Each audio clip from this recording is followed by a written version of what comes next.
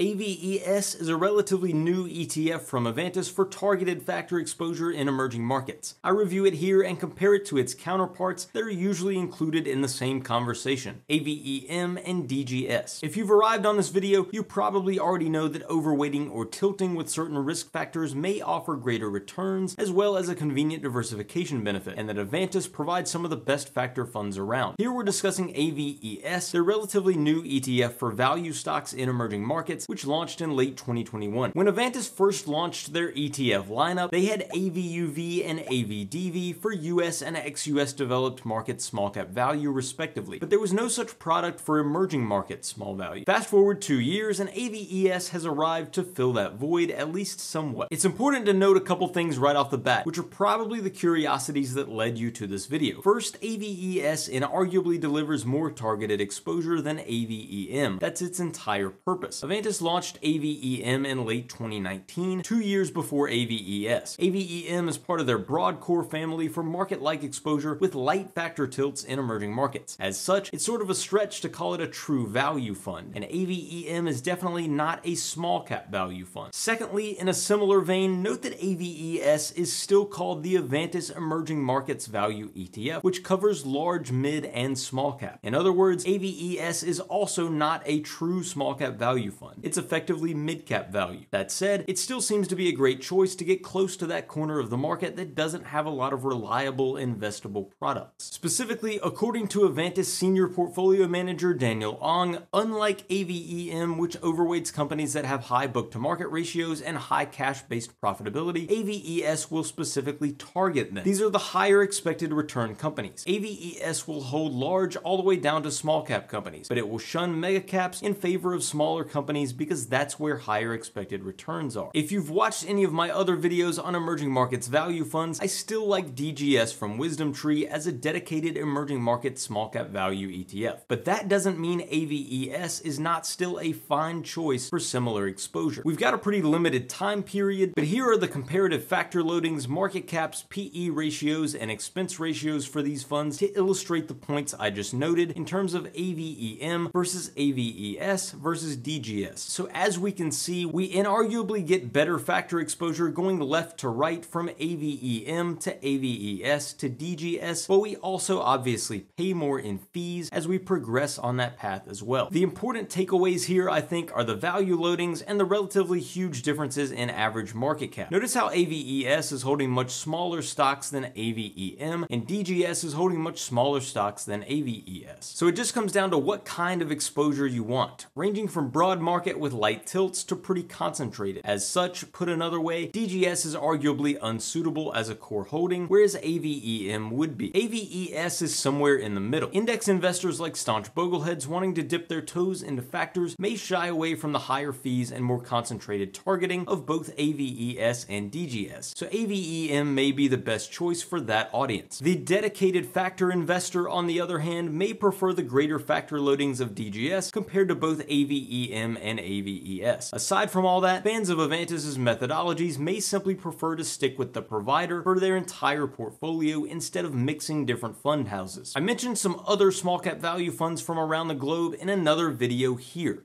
AVES should be available at any major broker. What do you think of the fund? Do you own it, AVEM, or DGS? Let me know in the comments. I am long DGS in my own portfolio. Thanks for watching.